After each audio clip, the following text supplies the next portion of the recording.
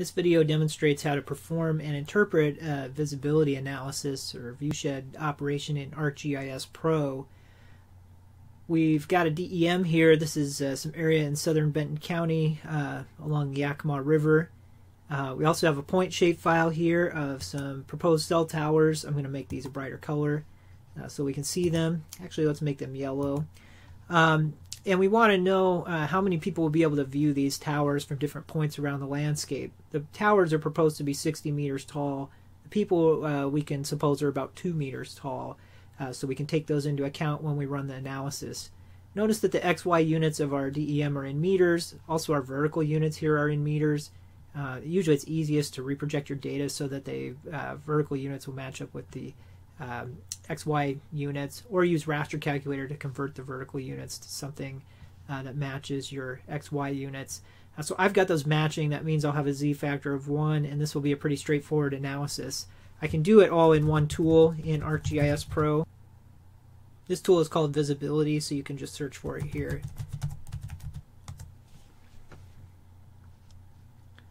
We'll use the one from the Spatial Analyst tools. This tool has quite a few options. Make sure you don't use the ones called Viewshed. Those are older tools. They don't do quite as much. Visibility is more of like a Swiss Army knife type of tool. It does a lot of different things. It has more functionality, which we'll review in a minute. So let's take these step by step. The input raster is going to be the DEM that we're looking at. And then the input polyline or point observer features are going to be these towers.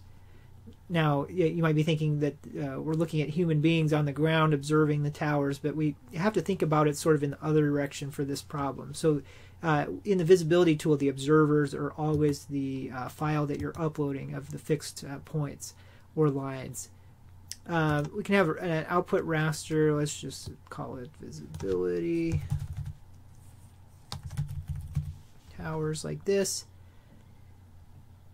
Our Z factor is going to be 1, as I described before. Let's choose to use earth curvature corrections, usually a good idea. And make sure you expand all these observer parameters. You're going to get quite a few other options here, and there's a couple that are really important. The first one we'll set is the observer offset. This is how high these features that we uploaded are going to be above the ground. So these towers are going to be proposed to be 60 meters high. We need to set an observer offset of 60. The surface offset, on the other hand, which I inadvertently skipped, I forgot to supply that, but we can supply it now.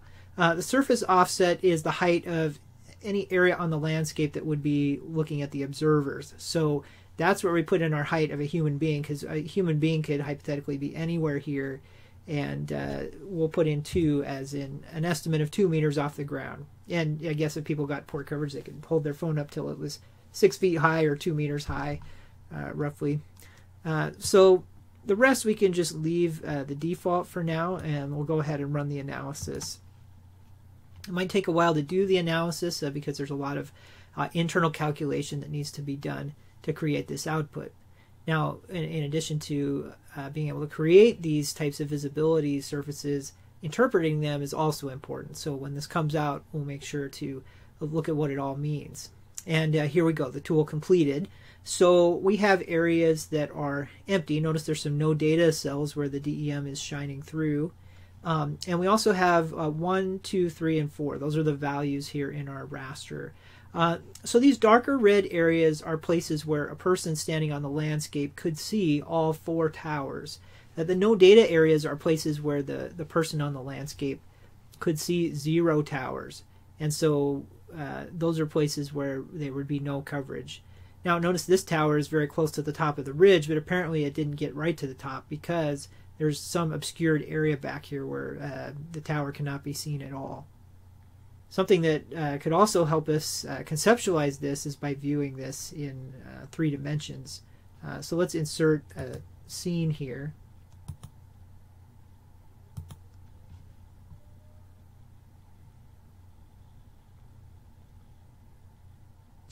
What I'll have to do here is go in and add the data from my project database that where I had put this output.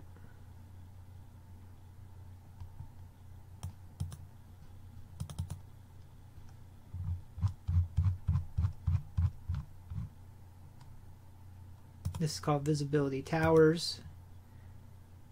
And right now I'm just draping it over the default elevation surface that's streaming in from Esri. That's fine. That surface is just as good, if not better, than the DEM that I had in my other view. So we'll just be able to see what this visibility looks like on the landscape when we tilt it and view it in 3D. Okay, so here's our surface, and let's just use the mouse wheel, hold that down, and now you can see some of the terrain features.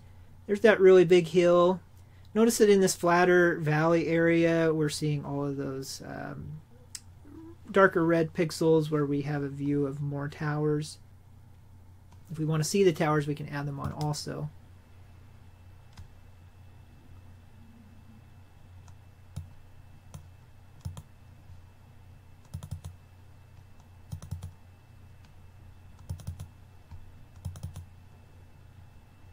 I've now added the towers, and this layer has this visibility layer has loaded. It's a little bit difficult to see the tower, but it's represented by this dark dot right here. So again, we can see how it relates to the ridgetop as we zoom in. From back here, we're not able to see that if we're on the ground. In contrast, if we're down here, we'd be able to look around and see many towers from this location.